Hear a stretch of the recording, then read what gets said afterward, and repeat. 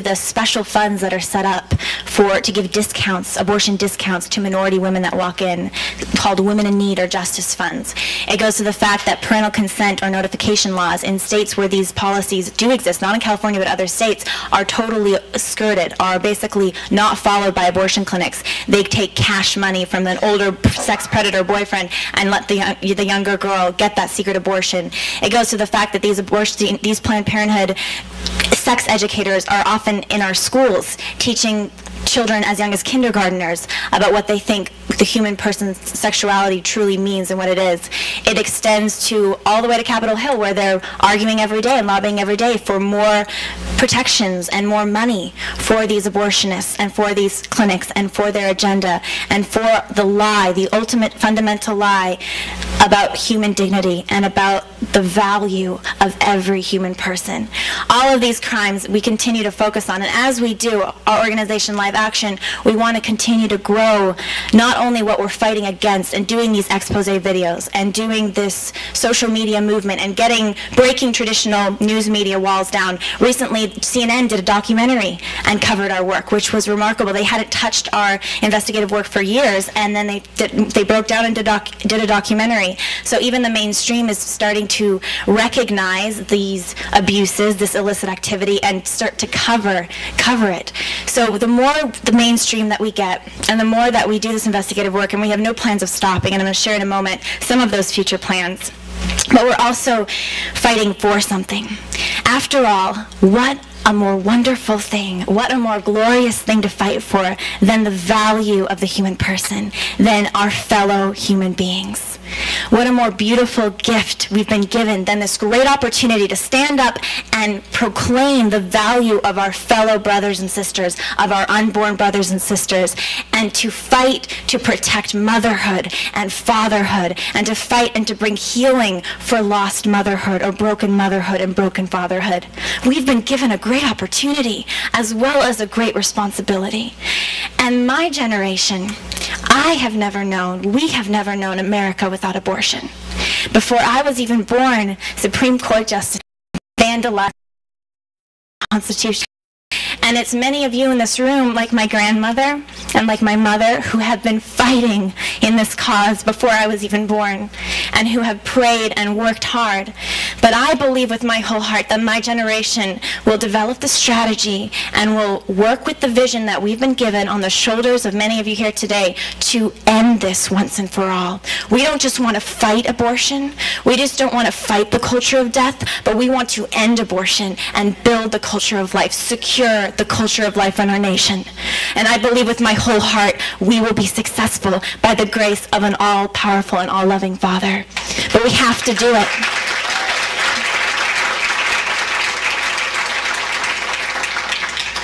So briefly, some of our plans that I'm very excited to share with you. We're a nonprofit organization. We started up when I was in college. I'm now graduated and working full-time to do these programs. But basically, our strategy is twofold. And there are many great pro-life organizations out there doing fantastic work. But we really believe both in the power of literally making it impossible for abortion clinics to operate and for minimizing or ending the influence of pro-abortion organizations like Planned Parenthood and NARAL, the National Abortion Leagues that are in our country. We want to not only go and make it hard for clinics to operate by going on the legal bounds, so showing illegal activity, getting prosecution in order, getting defunding done. After we released undercover videos, we've had legislators vote to defund abortion clinics. We've had abortion clinics put on probation. We've caused internal havoc in the organization. We've had managers, directors, we've had employees fired or suspended. We believe that this sort of investigative work has such great power in demanding accountability to really shut down abortion clinics, to make it hard for them to operate in our communities. So that's part of our strategy, and we've worked with legal teams, and we're actually working on getting our PI certificate right now, a private investigator certificate, which is a fun little thing, but I mean, hey, we're going to be experts at this, working on really developing that solid strategy, because it's possible to make it impossible for these clinics to operate in our communities. So there's that aspect of our mission as an organization. and we've seen a lot of success already in the past 4 years, and we're developing now the full-time program to see huge successes in the near future. The other aspect of our organization is in really harnessing and leading the youth of this country and adults, but with a particular target on our youth, our high school, our college, our young adults, to be warriors in their communities, on their campuses for life. And there's an incredible thing happening in our country today.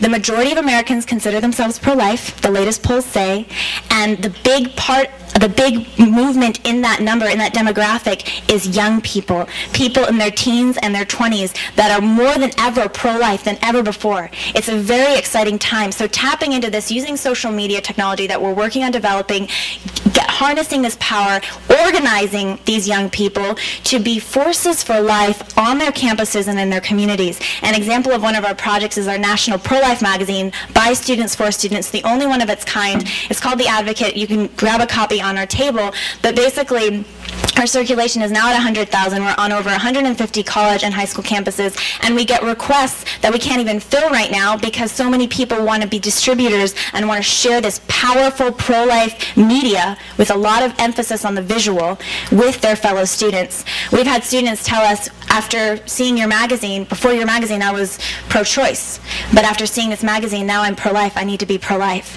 Amazing conversions because young people are hungry for the truth and they don't want to be part of the culture of death. They don't want to support something that's anti-human, that's anti-life. And so we see wonderful, wonderful strides making to make this generation more pro-life and organizing them and harnessing their energy towards specific strategic ends so that they can be powers for good in their communities politically, but then also powers for good on their campuses and helping their fellow students see the truth about life. So this is, in a nutshell, our mission. And I'm excited to tell you today that recently a very generous program was offered to us by a foundation to launch specifically our research department, which is our investigative department, full-time. This means we'll have a full-time staff and we'll be able to do 3 major investigations alone next year in just 1 year. And they offered a matching grant program. The budget for that department would be $250,000. They offered $125,000, half of it if we can raise $125,000. So now my job has been running around trying to get people to, join us and help make this happen. Because next year, if we can do these 3 major national investigations, we can help literally defund more clinics, shut down more clinics, stop more abortions, and get more, most importantly, I believe, get the word out in the media to young people through social media, through YouTube. Our YouTube's at over 1 million views. The truth about what's happening, what abortion really does, not only to that unborn child, but to the people involved, to that women, to communities, to families. So this is the vision. I'm very excited for what the next few years will bring. I'm so thankful for all of the hard work of many people here who've been involved in this work, maybe even before I was born. Although none of you, I'm sure, are that old, but I've just been involved for a long time and working very hard. Thank you. Thank you so much for being a part of this movement. We have so much successes that I believe we will see in the near future, and there's so much encouragement that we should gain from this last election cycle. Very exciting, but there's more successes to be had soon. Thank you so much, and thank you for being part of this incredible movement for the human dignity and for human life with me. God bless you. Thank you.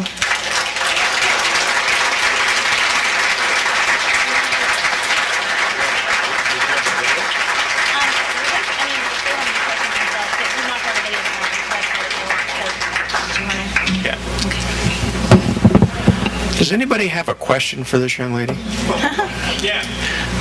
Can you consider debunking the notion that a baby in gestation, baby information, is just a part of my body when DNA science and DNA technology has proven that the baby in gestation is such a distinct, unique individual. The mother cannot be even cloned from the baby. Yes. The woman could be cloned even for her urine, from her urine. Yes. Not from the baby. So the baby is a distinct entity. It's not a parent. It's not a lineage. Right. That's an excellent point, sir. I mean, one of the great messages and one of the educational videos that we have online, and we're working on developing more for young people especially, is what about those questions like, well, isn't the unborn child just a part of the mother? Isn't it really not a human being? Or isn't it a parasite? There are a lot of arguments in the pro-life debate about why abortion might be okay. So one of the things that we do, live action, is we do a lot of educational